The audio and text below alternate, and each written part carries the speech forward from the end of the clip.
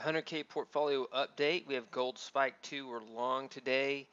A nice entry on this trade. It's come back. We'll see how that plays out. Still near the lows. We'll see if it bounces. Cobra Bonds is getting long. And not many trades lately. We've got the DAX. Some of the highlights are DAX. Night Trader. Had a nice trade 2 nights ago. And another nice trade the night before after a losing trade or two. And then we have SR Counter Trend Gold. So SR Counter Trend Gold had a previous trade losing over here and then a winning trade right here.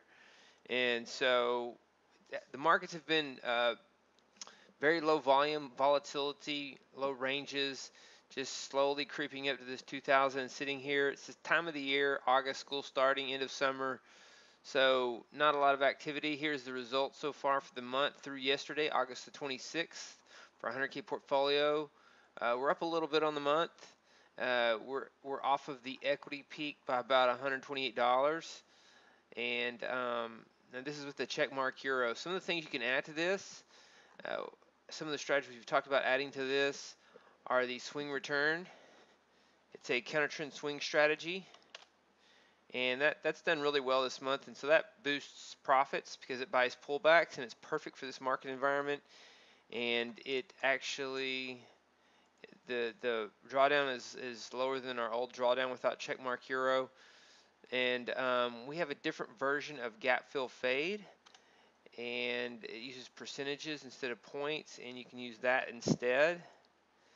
And that also helps it. There's the drawdown. This total profit over drawdown goes up. And so those are some of the things that can be tweaked or modified or adjusted. And the main gains this month so far difference would be swing return. Swing return has had a great month buying pullbacks as this market has made a low around 1899.75 in the E-mini S&P futures, and then is up around 2000. So just a big 100-point bounce, and so buying pullbacks was a great strategy this month, and it's a good strategy for several years now, is to buy pullbacks. And so that's the portfolio update for the 100K portfolio. Look forward to the fall starting September and some more activity coming up now that summer is over. So my recommendation is to get in now and trade on this. The drawdown is low, the risk is low.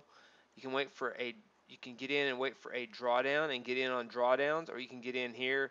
The risk is still low. So that's the update for the 100K portfolio. Again, I also recommend any of the strategies in the 100K portfolio, with the stock index swing being one of our top strategies.